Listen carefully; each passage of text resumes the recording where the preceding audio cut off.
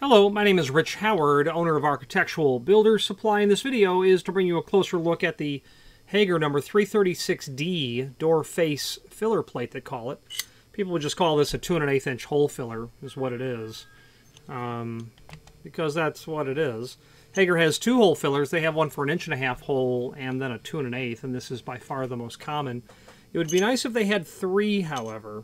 So this unit is going to be used to blank out a 2 1/8 inch hole. You've got a 2 1/8 inch hole in a door. You don't want the hole there. Just slapping a filler plate onto it, and that's it. You might also want the 336A edge filler as well, the 2 1/4 by 1 1/8 edge filler. The other model that is there is about 1 3/4 inch on the diameter. Just to blank out an 1.5 inch deadbolt hole, or maybe an 1 1/4 inch rim cylinder or mortise cylinder prep. This is 2 5/8 diameter. This is going to work on doors, 1 3/4 inch thick, a little bit thicker. You're just going to want a longer screw. My guess is that's likely 1032 would be my guess of that screw size. The third I had mentioned earlier is it would be nice if they had a model that was clipped here and here, because a very common application when you use a hole filler is with a panic device. You've got a 2 1/8 inch hole, you're just installing a rim, exit only device, hole filler goes on, exit device goes on, and you generally, to get the head case to fit flush, you need to clip that or cut that down, because the panic device won't sit onto the face of the door and over this plate at the same time. You can make it work. It's just not right to do it that way at all. So that would be the nice third option to have. There are these little dimples that are here, okay? And if you study in your mind's eye a 2 1/8 inch hole filler, 2 1/8 inch hole, you've got a round hole, but at 3 and 9 o'clock you have small little dimples that are there, okay? And that is so that that sits in, and it kind of prevents it from turning. This is obviously the exterior side. That's obviously the interior side. You've got a machine screw, you've got the outside, and then the inside. Okay, so that's what it is. That's where it's used. Let's switch now to the screen view and take a closer look at some of the supporting documentation. Here is the item that we are looking at. Factory image here. I have some images here that I have taken. Let's take a closer look at those.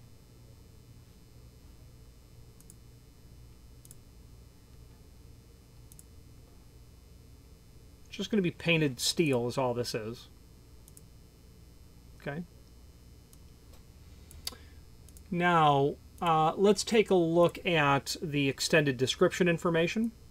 2 5/8 for a 161 prep. They say it's .055 thick, so about 18 gauge. Let's take a look. My caliper is telling me .062. .062 is what that is. Now, there is a link here to the product catalog. Very handy document because it will show you all things Hager filler plate related. And immediately we see our 336D, 2 5/8. Here's the smaller one I mentioned earlier, the 336C. Also, in this 2-page document, you're going to have 6 hinge fillers, 4 1/2 inch and 5 inch, in 1 3/4 inch wide, 1.5 inch wide, and 1 5/8 wide. And that 6th plate is here. Also on the first plate is a 161 edge filler, which you might need with a hole filler. And 86 edge filler, that's for a government 86 or a mortise lock prep. You'll have a deadbolt strike filler, you will have a deadbolt strike filler right here, an ASA filler, a T-strike filler, 4 different shims in a 5 inch and a 4 1/2 inch, and then in a 28 thousandths and a 65 thousandths thickness. You have the 86 to 161 edge conversion. If you have a hollow metal door that you're converting from a mortise lock prep to a cylindrical lock prep, you'd want that adapter plate. Then you have a flush bolt strike filler and a flush bolt body filler as well. We've taken all of the items on this product catalog and we have summarized it into this table that you see here. What's handy about it is, other than the description and where it's used and the size and the thickness, a link to the item in this left column so that you can immediately get to the item. Any video reviews that we have will be in this column here. There's also a link below this video to the manufacturer's page as seen here, where we can pull up not only all of the Hager products that we sell by means of this horizontal navigation, but also a link to the manufacturer's website here, as well as a link to the full product catalog. I would recommend reviewing that document because it's quite comprehensive. It is 600 plus pages of practically everything builders hardware related as it pertains to Hager making it available. Hager hinge, their namesake, so obviously hinges, Roton, continuous geared aluminum hinges, exit devices, closers, weather stripping, residential hinges, residential hardware, sliding door hardware, electrified hardware. This would be a low energy operator. Trim and auxiliary hardware is here. Trying to think of anything I've missed. Obviously lock sets, mortise locks, cylindrical locks, deadbolts, things of that nature. Quite comprehensive offering, 651 pages. Also on this manufacturer's page, you can review the Hager keying manual. That's here. If you delve into the world of locksmithing, that would be an interesting resource for you to be able to review.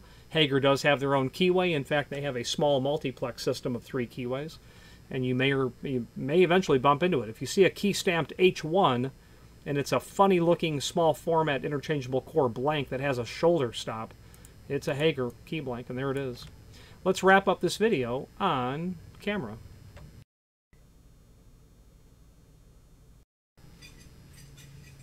In conclusion, it's a typical piece of hardware that any hollow metal shop is going to have on hand. Commercial door suppliers will have these on hand. If you're a contractor and you do work in condominium buildings, you're probably going to end up needing a hole filler at some point. And Hager's offering is pretty comprehensive. I can't, other than that hole filler you'd use for a panic device, I can't think of another filler that they're really lacking, in the sense that, you know, there are blanks that would be used to blank off an electric strike. You know, there are times when you require a filler plate for an unusual piece of hardware that filler plates aren't made for, like maybe an overhead stop. You know, things of that nature. And if you need that, reach out to us. We can help you with that. We can get steel that's, you know, say 1/8 of an inch thick, and then shear it and then punch it for holes or whatever needs to happen. Any questions on the Hager 336D hole filler or any other Hager product, please feel free to reach out to us. And thank you. Again, thank you for watching, and if you've enjoyed this video, please click thumbs up. Please subscribe and maybe even send the video to someone that you know. Thank you.